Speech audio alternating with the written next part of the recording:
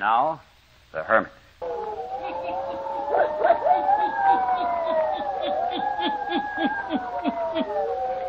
Ghost stories, weird stories, and murders, too. The Hermit knows of them all. Turn out your lights. Turn them out. Have you heard the story? The mystery of the thing? Then listen while the Hermit tells you the story.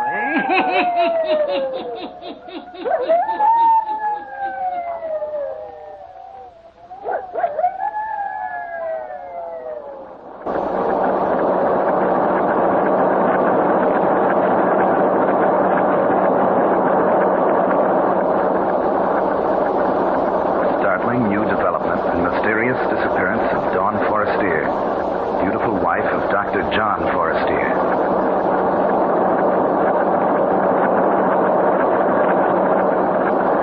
Hextree! You blew in Forestier case! Sure, I saw the coat. It was Dawn Forestier's, that's for sure. Had her name stitched in it. As beautiful a piece of sable as a poor newspaper reporter ever looked upon. Yeah, and her other clothing was there, too. Underneath the coat. Hextree! Big foul play in Forestier case! Police hunt for body! Well, read it aloud, Clara. It is believed that the beautiful Dawn Forestier has been murdered. This morning, several hours after Dr. Forestier reported his wife missing, Sexton Rolfe Griggs of Green Cedar Cemetery found a bundle of clothing inside the cemetery gate, which has been identified as belonging to Mrs. Forestier. Oh, golly. In the burial ground. Readers of the Gazette will recall the dramatic circumstances which have surrounded Dawn Forestier since early this year. She was discovered one morning in the spring wandering in the park near Longview Hospital by Dr. John Forestier. Sure, I remember. Read all about it. She was a victim of amnesia. Oh, yeah. Yeah, that means you can't remember who you are or where you came from or anything. It tells all about it here in the Gazette. The doctor took her to the hospital. Yeah. And he named her Dawn. Uh-huh. And fell in love with her and married her. They never discovered who she was. It says here, it was thought at the time the beautiful woman who later became the bride of Dr. Forestier might have attended a masked ball or came from the stage. But no such person was ever reported missing. Sure. Don't you recall it, Clara?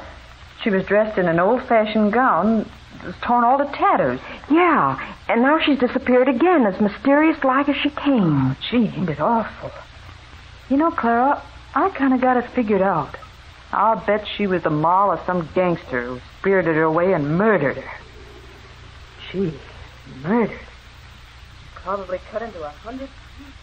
Gentlemen of the press, I have called you here to my home to tell you that you need not continue your search for Mrs. Forestier. What do you mean, Doctor? Not to continue the search? What's the dope, Dr. Forestier? Have you located her? I think perhaps we have. Well, where is she, Doctor? Where'd you find her? Please. What are you going to do? Please, gentlemen. What? If you will kindly allow me to do the talking, or rather, if you will permit Mrs. Forestier to speak. Then she is here in the house? No. My wife will speak to you through a letter she left behind for me. I only discovered it this evening. For you see, she had placed it in a volume of verse from which I often read to her. Oddly enough, I had thought I would never want to open the sonnets from the Portuguese again. It was against my will that I turned to it this evening. Perhaps guided by Dawn. Who knows? Who can say? It was here I found her letter to me. What is in the letter, Dr. Forestier?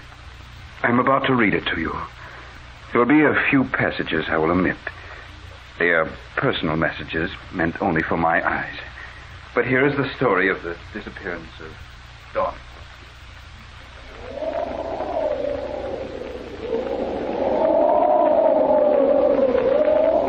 My darling John, This is going to be the most difficult and tragic hour of my life. For in this letter, I must say farewell to you, my devoted husband. The story I have to tell you, John, will be so strange and terrible that at first you won't believe it. But as you remember me, as you recall the circumstances of our meeting, how you found me dazed and wandering in the park one spring morning, how we've never known who I was or where I came from, then you will give more credence to my story. You named me Dawn because you found me at sunrise. Forrest, dear, because you love me. We met in the dawn, my darling. But I must creep away from you in the darkness of the night. Oh, John, how I've loved you. And yet how disturbed I've been since I've lived here with you. I've tried to keep it from you, but your analytical mind and keen eyes have often noted my condition. You've repeatedly said... What is it, Dawn? What's wrong? Nothing, darling. Why? You know, dear, I often think it must have been during the night time that you were mistreated or abused by someone or something which brought about your amnesia. Why, John? Because it's always in the nighttime that you appear nervous, disturbed. Oh, John, you're imagining things. It was not you, John, who was imagining things. It was I. At least at first I thought it was a product of my imagination. It happened for the first time a few days after we returned from our honeymoon and had come here to live.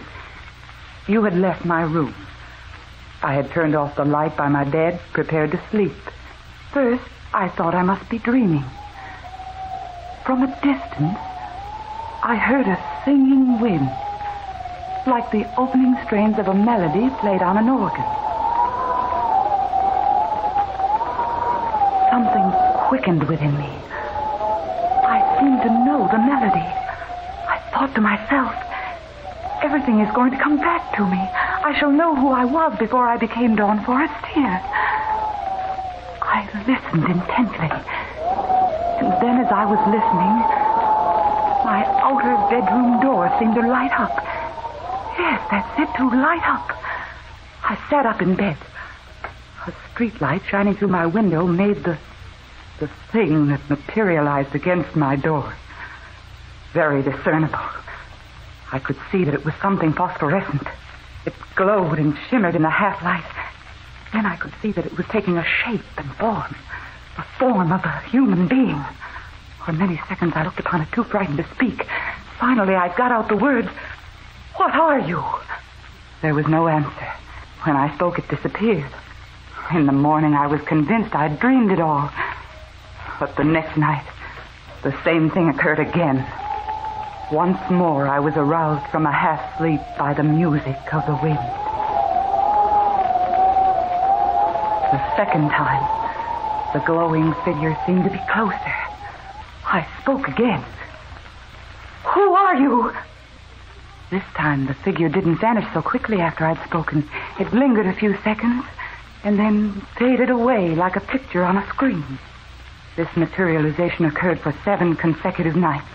It was then, John, that I asked a favor of you. Remember? John? Yes, darling? Would you think it too bold of me if I asked if we might go away for the weekend? No, darling. I wish we could. I've noticed how nervous you've been the last few days. I'm sorry, dear. I don't know what it is. Don't let it distress you, Dawn. You're not entirely well, you know. Maybe some time before your nerves stop playing tricks on you. You're so helpful to me, John. I wish I might grant your request to go away for the weekend, but my work at present makes it impossible. Oh, it's all right, dear. It was only a suggestion. I'm really all right, so long as I have you. You had said it would be a long time before my nerves stopped playing me tricks. Oh, this was something to cling to. It was silly of me to get upset. No human figure really materialized in my room. It was my nerves playing me tricks. But the visitations didn't stop, John. Hearing the singing wind, having that glowing, shimmering thing appear in my room was continuous. And then came the thing that struck terror in my heart. This night I had fallen asleep. Again, the music of the wind aroused me. I opened my eyes, and then I gasped in fright. For this time, the glowing figure was standing beside my bed, so near me I could reach out and touch it. Then something terrible happened. I found I couldn't breathe. It was as if something was cutting off my breathing. I struggled for air. And while I struggled, the thing near me began to make a strange sound.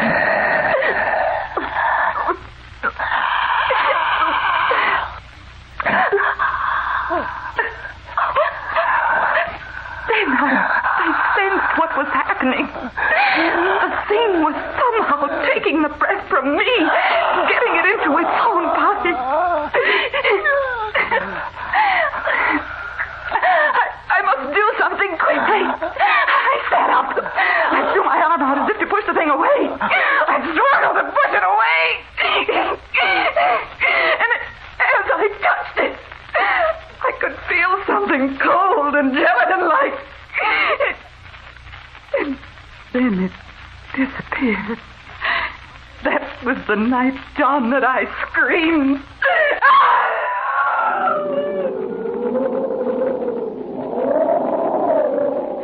Darling, what is it? What in the world is it? Dawn, look at me. Tell me, what was it? A nightmare? John!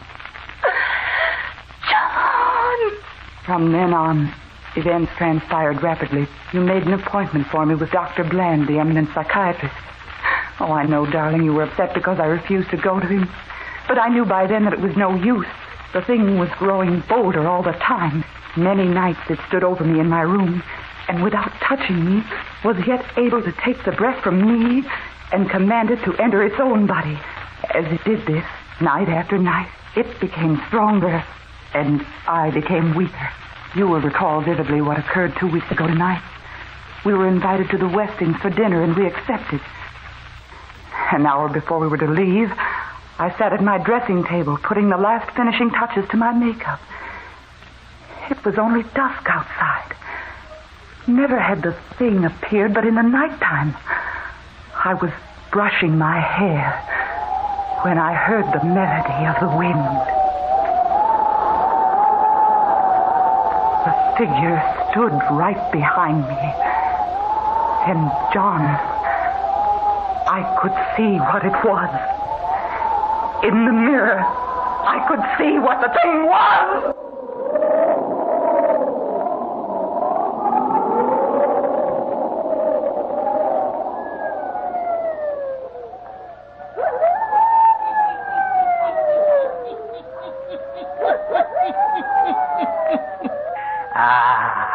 And what can be the thing that haunts and torments the beautiful Dean Forestier? The hermit who knows all the weird and terrible happenings on the earth. The hermit will tell you all before the night is done, yes. And now, the hermit.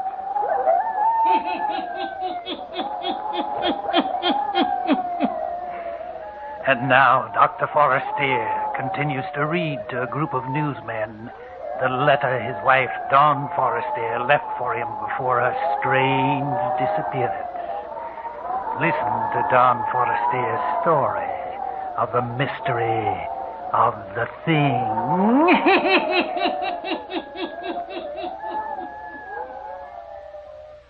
This, John, is going to be the difficult part to make you believe.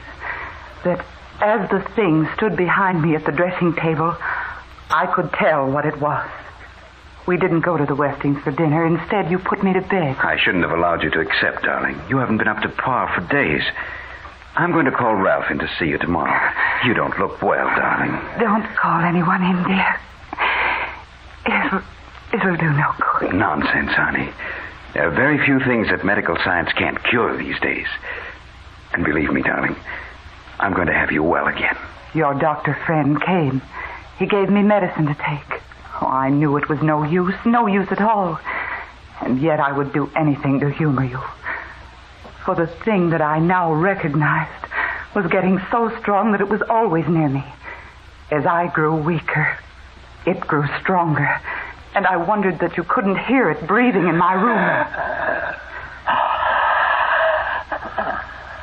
Now it had a power over me. A strong, compelling power. It was the master. I, almost a slave. Night before last, it exerted its will for the first time. It compelled me to rise from my bed. It was so strong now, it could actually make sound. Come with me. Come with me.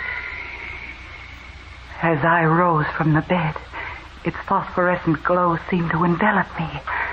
We moved toward the door, and it opened without the touch of a hand. We seemed to glide down the stairs, out of doors. The wind that touched my face was like the refrain I'd heard over and over again. We moved along the street, I and the thing. With great speed, we covered the streets and were soon on the outskirts of the city. I could see now the place which was our destination. Then I mastered all the willpower left to me, for I understood clearly all the dark things I'd not known before. Oh, but John, there was you. I couldn't go to this place where the thing was taking me. I couldn't enter there without somehow leaving word for you.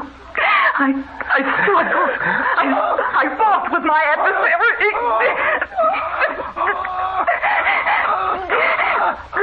I was gaining. I broke away. Somehow I got breath and strength enough to return home and to my bed. Now comes the end of my story and my farewell to you. Here, gentlemen, I will omit a page. It is personal. But what happened to Dawn? Where is she? Since this morning, when the sexton at Green Cedar Burial Ground found my wife's clothing, permission has been granted by the state for me to check up on the material found in this letter I've almost finished reading to you. I'm refraining from reading the last pages till we have made a visit to the cemetery. If you men of the press will get in your cars and follow me, we may be able to complete and verify the information given to me by Dawn Forestier.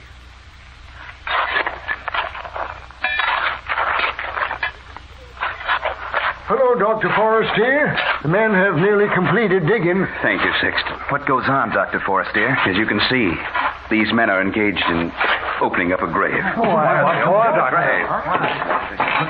You've come to the casket, Doctor. Very well, Sexton. If you will please open the box. Yes, sir. Can you lift the casket out, boys? Right.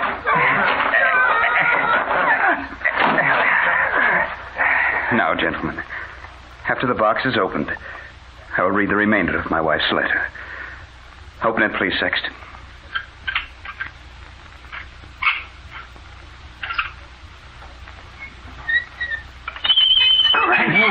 Great heaven. Dr. Forestier, great Scott, why have you opened this grave? Sexton, will you reach in and procure the diamond ring that lies in the coffin? Yes. Here it is, sir. This is my wife's ring, gentlemen. How did it get in this coffin? Here are the last pages of my wife's letter to me. Now comes the end of my story and my farewell to you.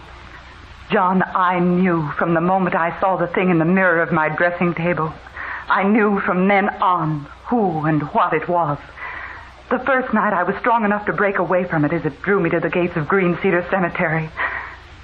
And I've spent my last day writing this letter to you. For tonight, the thing will appear again. And this time, I must follow it. I must follow it to the grave, John. Into the grave. I know how it will be.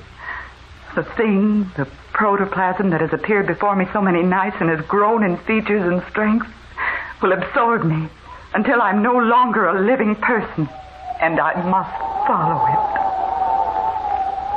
First, I will hear the music of the wind. Then the thing will appear, and I will be dissolved into it. John, my darling, in case you don't believe my story, open the grave near which you will find my discarded clothing. For I'm wearing the ring you gave me, my love. I'm wearing it as I return to the grave. For you see, John, the thing that I saw in the mirror, that which has gained power over me, is I, John. It is my own ghost, come to claim me to return to the grave from which I broke away.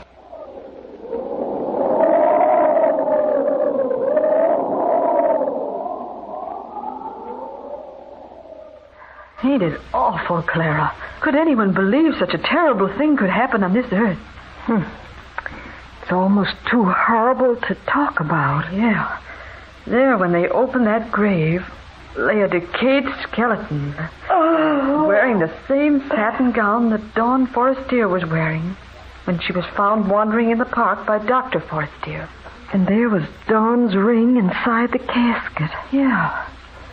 It says here in the Gazette that the inscription on the tombstone over that grave read, Lila Manton. And Lila Manton was a famous actress 85 years ago. She died one night very suddenly, just as she was to appear on the stage. Her cue to appear on stage was an organ playing.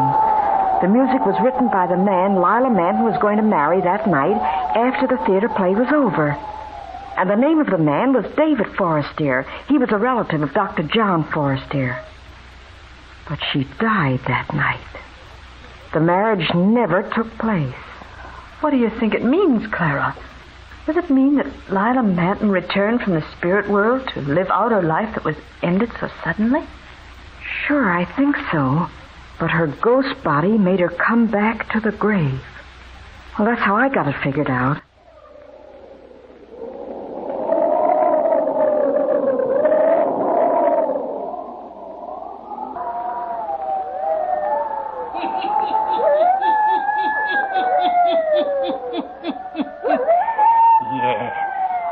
Dawn Forestier was haunted by her own ghost body until it finally absorbed a new vision and shape and made her return to her grave.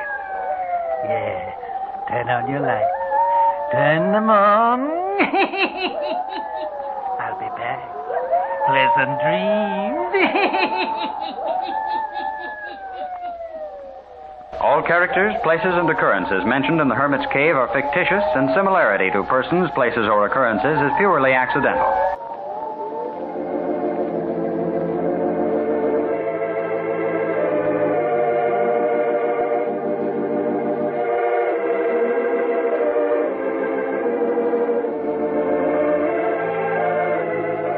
All characters, places, and occurrences mentioned in the Hermit's Cave are fictitious, and similarity to persons, places, or occurrences is purely accidental.